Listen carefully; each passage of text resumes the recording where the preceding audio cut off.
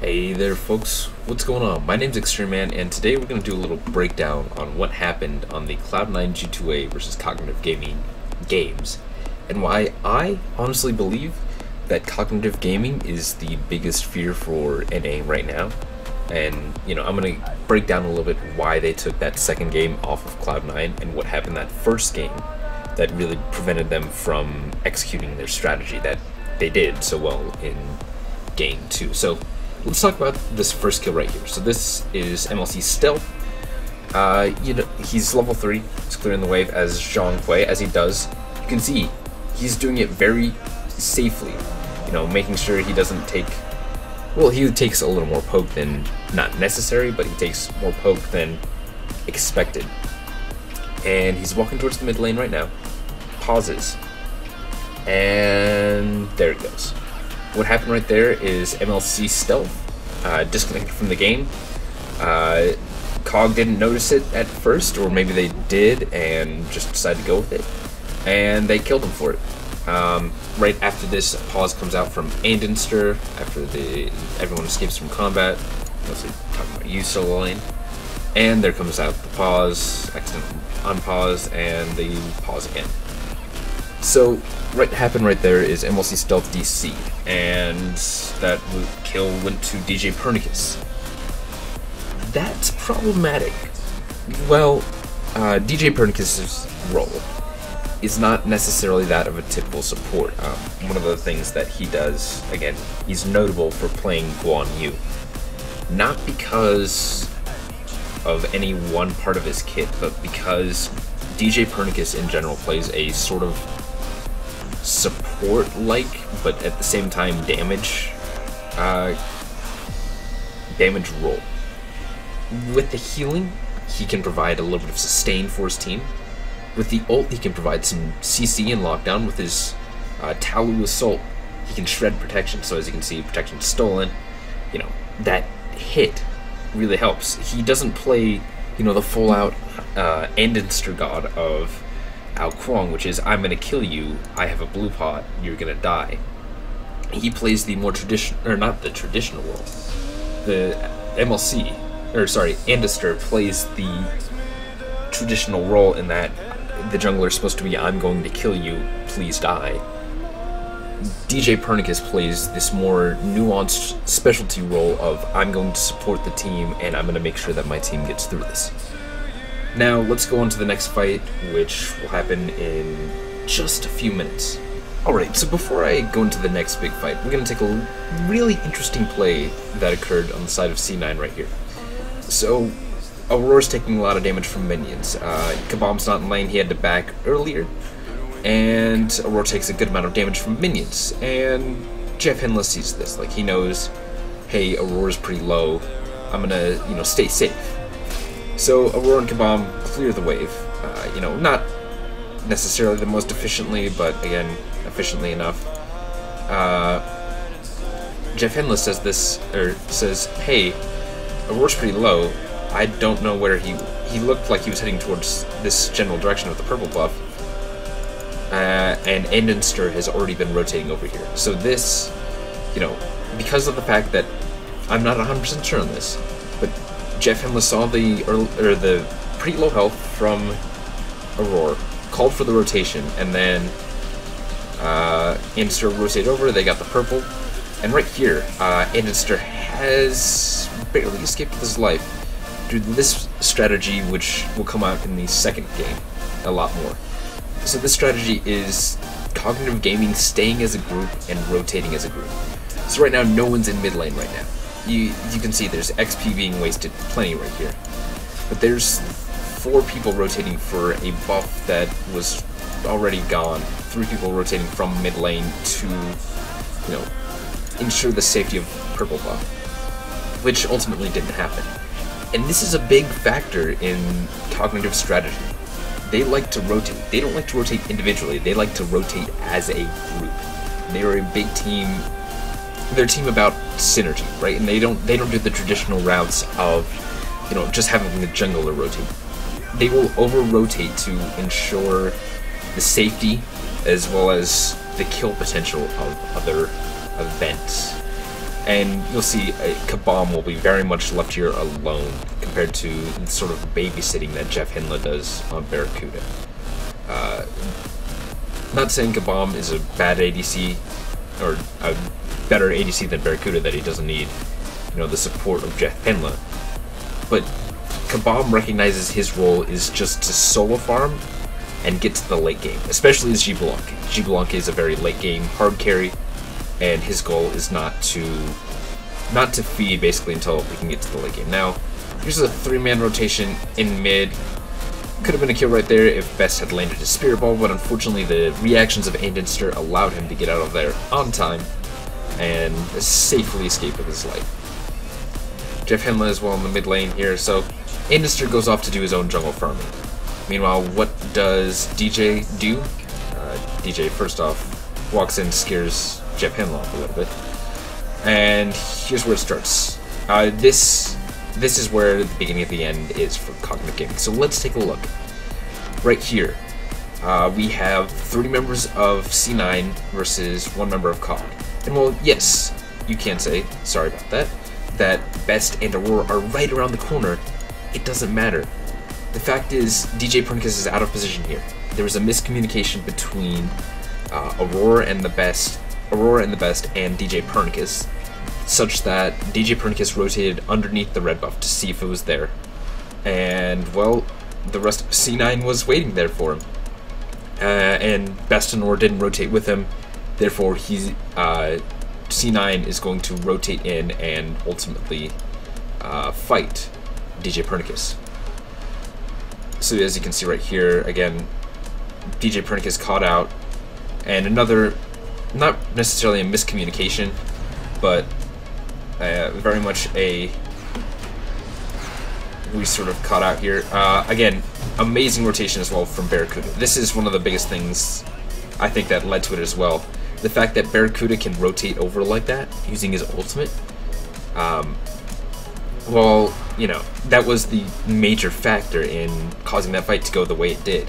It looks like it was almost going the side of Cognitive Gaming, but Barracuda with the ult landed most of the damage straight onto the Best and then just cleaned him up.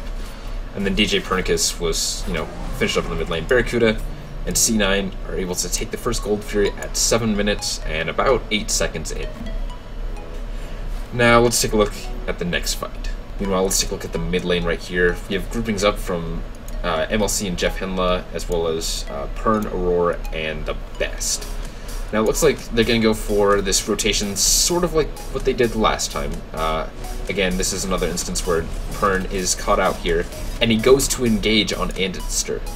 Now, this is sort of a mistake. Aurora went around this way, the Best went around this way, and Aurora got, DJ Pernicus got shredded. Now let's back it up and take a look at what he got shredded by. So 924. So we're gonna reverse, and we're going to head to, speeding up a little bit.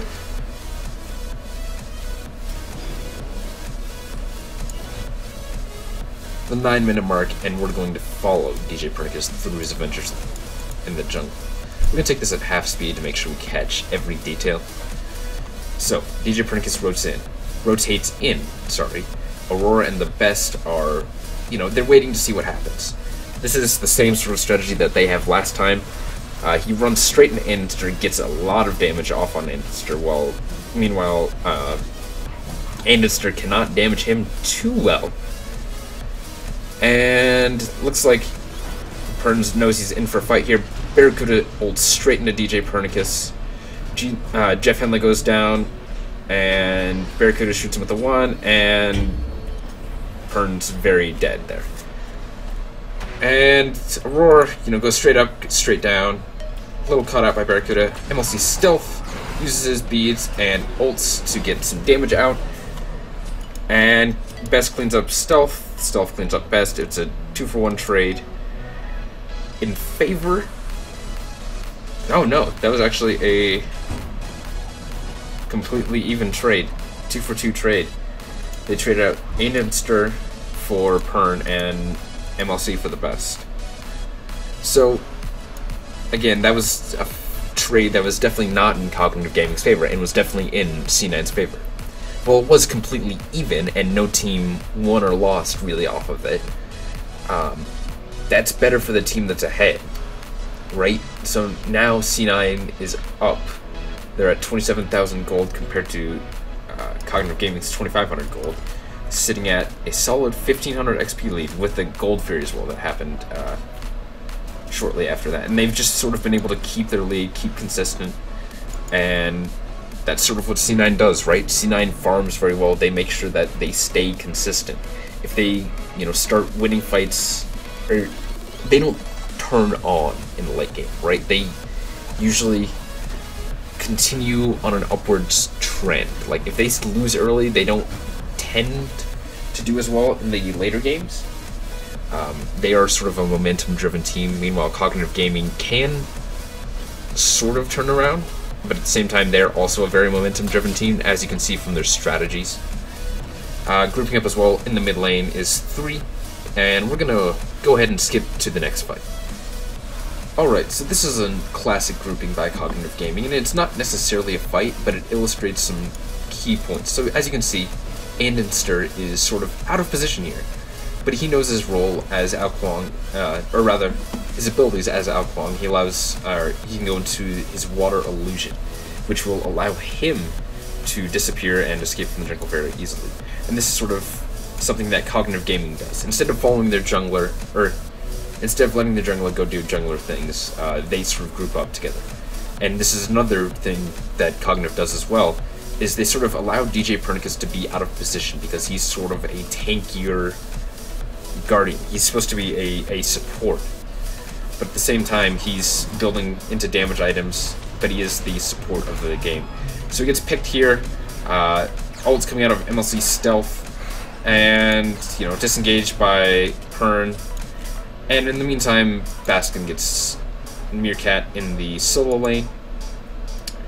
But this is sort of a classic thing that Cognitive Gaming does, is that they tend to group around DJ Pernicus, and will split up for certain key points, where just like they're trying to scout out the position.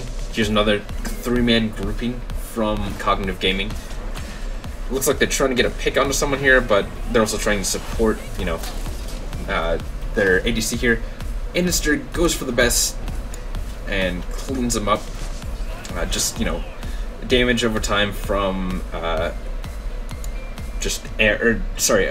burst damage, high burst damage from Ao Kuang and just the team in general allows Cloud9 to sort of get that excellent, the excellent kill. And this is sort of the downfall. This is where the downfall of Cognitive Gaming begins, and sort of, well, you can see it really happen from here. The downfall was the ults that Barracuda made onto the 4 people in the mid lane, right at that sentry ward, right around that sentry ward, right there. Simply put, Cognitive Gaming is very focused around this idea that DJ Pernicus is a tank, that he can tank up enough damage and sort of allow the rest of the team to group around him, and they focus down DJ Pernicus. Instead, either Pern will escape and they'll turn around, or Pern will die and the rest of the team will still focus on, the other team. Pern's job is sort of a distract and protecting. Again, here, Jeff Henley gets caught. Grouping of 5 actually. Just congruent ults used. MLC Stealth with an excellent stun. Mechanical stuff. Again, ulting onto DJ Pernicus, making sure that he gets that damage online. This is a really good fight, but it's still not going to turn the favors in. Looks like Andenster does clean up the best. Baskin cleans up Kabam, and ultimately it's a 2-for-2. 3-for-2 in favor of... No. Oh, let's see. 3-for-3 in favor of Cloud9. 4-for-3 in favor of Cloud9. Maybe a 5-for-3. We'll see if they can get Meerkat. They get Meerkat. So, a D aside off of that one fight. Again, this is the downfall of Cognitive Gaming, is that DJ Pernicus has not been allowed to build himself up. DJ Pernicus has been sort of shut down. He died pretty early on, I think. Or no, he didn't die pretty early on, but he got the first kill, but it never amounted to anything, and the rest of his team died and was sort of shut down from that first true engagement. Off of the backs of the rest of that fight, C9 was able to sort of basically do what they wanted to do and allowed themselves to get ahead. And ultimately, this is just C9 steamrolling and doing things that C9 does, which is mostly staying back and farming, stealth, playing typical mid laner, and yeah, this is what happened in Game 1 versus Cognitive Gaming. Let's take a look at Game 2, in which Cognitive Gaming actually takes a win. So here's the start of the game. We're about a minute 30 in. Both teams are sitting fairly even. Gold difference is negligible, about 30 gold. Doesn't matter. So let's take a look at what happens. So Jeff Hinla puts a shield on himself, tanks the wave up a little bit. Kabam and Aurora have taken a lot of damage from Barracuda. Getting another shot right there. Just Apollo has a fair amount of really good clear and early poke, just because of his passive as well as his one. His one does a ton of damage, especially if you double level it instead of getting a mez. You know, so he's able to clear the wave a lot better than Kabam can, and Kabam again has to get his jump here. It does double level the ricochet, but you know, ultimately just it doesn't do a whole lot. So Barracuda backs it off. You know, this sort of is seen as a failed gank attempt. You know, Pern just goes in for the rotation, heals up his boys, and it looks like he's heading off into the jungle. In the meanwhile, DJ Pernicus actually rotates around, and with the taunt from Aurora, just shreds Barracuda. Kabam goes in the backline to sort of prevent the damage. This is smart of Kabam in this instance. He wants to make sure that you know, everyone survives with a good amount of health. And this is where the fight leads towards mid lane. Best got his ult first, and Barracuda goes down for the count. So Stealth goes up into the air. Endinster, again, just a general big rotation on to the onto Cloud9.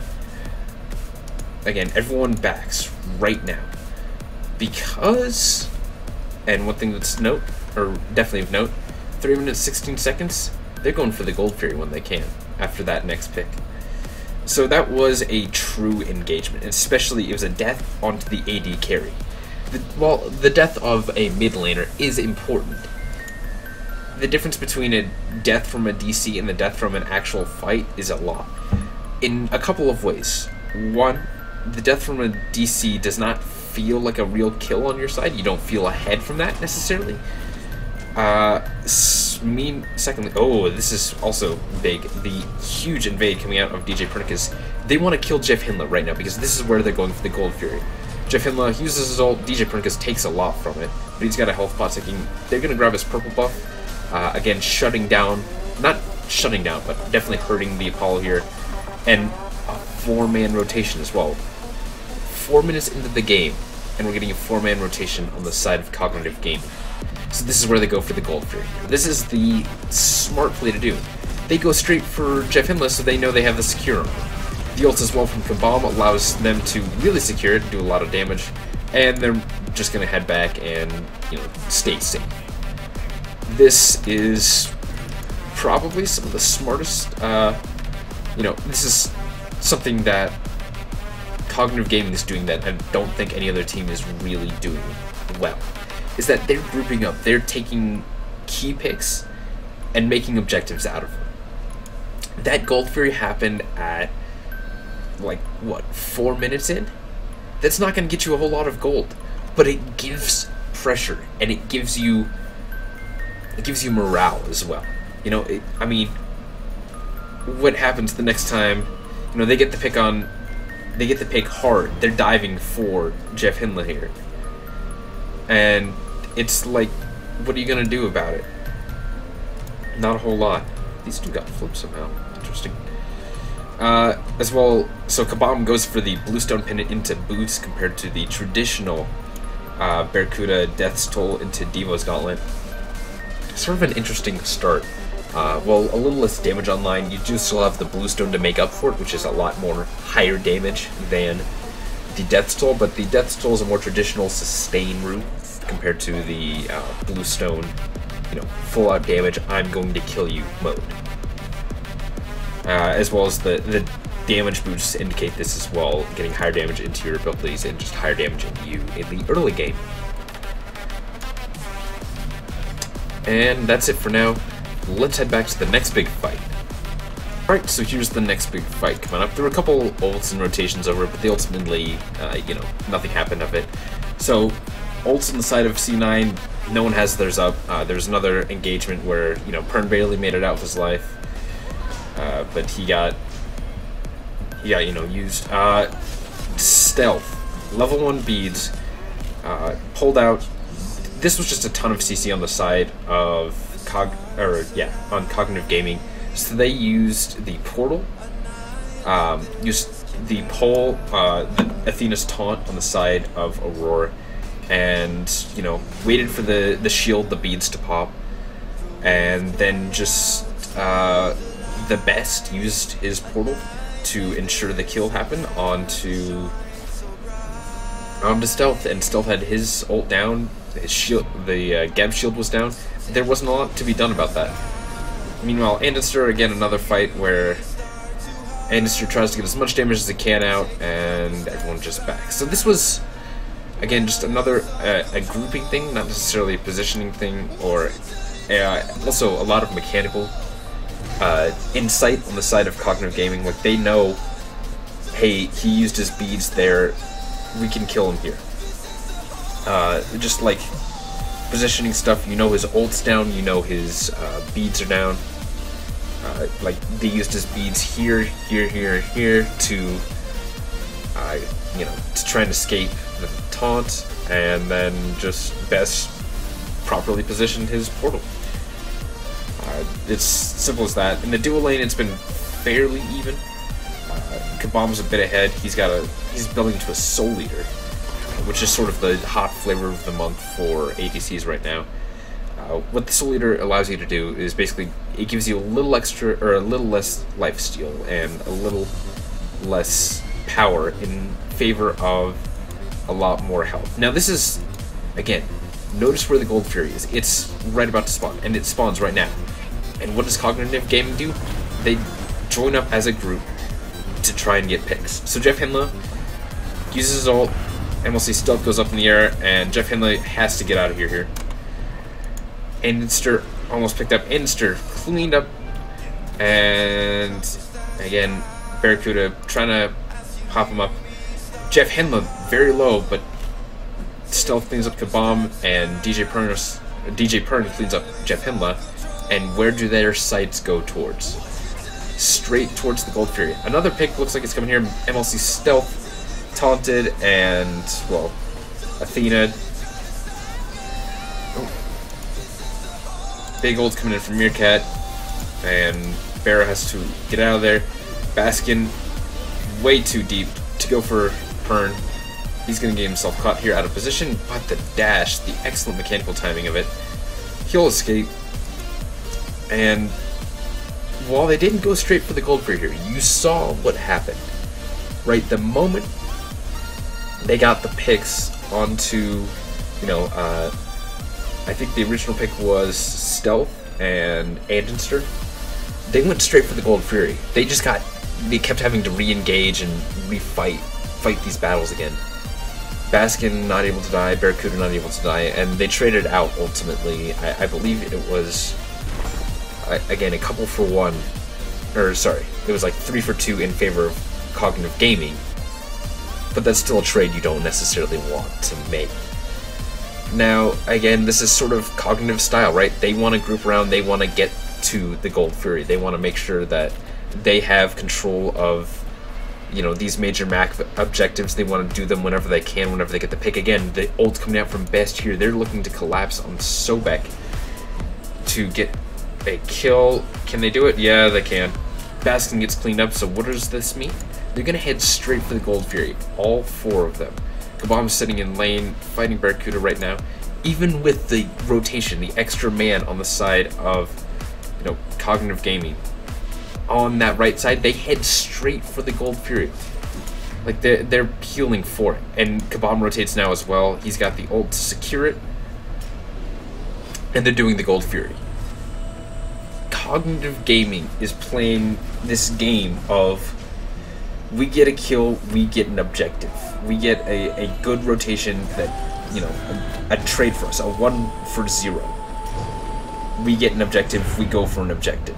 MLC Stealth caught out of position here. He ulted, not early, not late, but he was just out of position there. He couldn't possibly secure the Gold Fury or steal the Gold Fury there. Jeff Handler was there as well to help try to steal it, but ultimately Cog has this sort of group mentality of being able to refocus a target, and what they did is, you know, they saw, hey, there's a player here, I'm gonna go kill him, okay, thanks, bye, and they all turn towards him and kill him. This wasn't an individual effort. This is Cognitive Gaming working together as a group. This is a sort of dynamic that we don't see as often.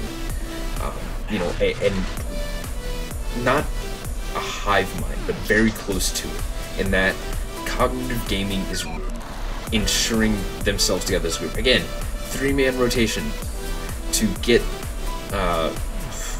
Meerkat his blue buff. Like, that seems excessive. And again, they do lose a little bit of XP, you know, by splitting things on a regular basis, stuff like that. But they do it for security, for safety, and to make sure that, you know, nothing can happen. So here, Kabam rotation, they're not, like, again, they'd get nothing off of it, so it's all good. But again, this is not something that, a rotation like this isn't typical of Cognitive Gaming. Well, it is fairly typical of C9. It's 2v1. Cognitive Gaming does not want something that's just a little bit in their favor. They want something that's entirely in their favor. They rather have a fight where they can, you know, 3v1 without, you know, a sweat, and get the pick easily without anyone taking a whole bunch of damage, rather than having a 2v1 in which there's a chance of getting a 1-for-1 trade off, instead of having a 2-for-1 clean kill. So I could keep watching the game, I could keep analyzing, but you're going to see the same thing over and over again until they get to the late game, where it'll just be Kabam doing individual objectives like the Gold Fury, and everyone will be focusing on Fire Engine. Or, you know, a lot of the same old idea and the ideology behind it. The grouping up as a team to ensure that we as a team are together, that we as a team are a thing, is just so strong right now. And it's something that Cognitive Gaming is doing that no other team is doing effectively. So this is my whole little spiel on Cognitive Gaming. Thank you so much for watching. I do appreciate it if you stuck all the way through the video. Please leave a like, comment down below, or subscribe if you enjoy watching these videos. Thank you so much, folks, and have a great day.